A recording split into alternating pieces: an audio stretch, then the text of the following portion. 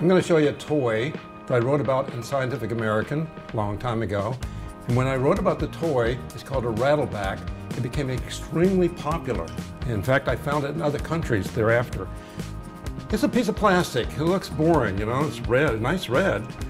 But it does this. If I spin it in a counterclockwise way, it's really boring. It doesn't do anything. But if I spin it the opposite direction, it's headstrong. It reverses its direction. If we're lucky, it'll do it a second time. Maybe just a hint right there. Nope, not going to do it. These are called rattlebacks because they rattle. They make noise. Somebody sent me a cast one. And maybe I can explain a little bit here. It's asymmetric left to right across the bottom and from along the length too. And that sets up an instability when I spin the rattleback. It will convert the rotation energy into a vibration energy.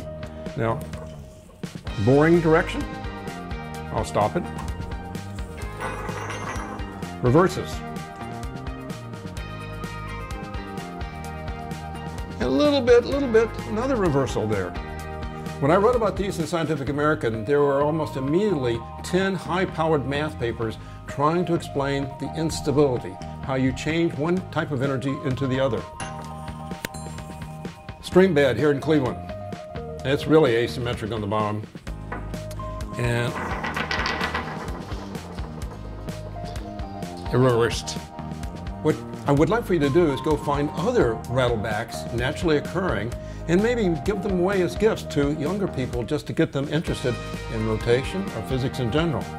French restaurant near Case. I was waiting for my food.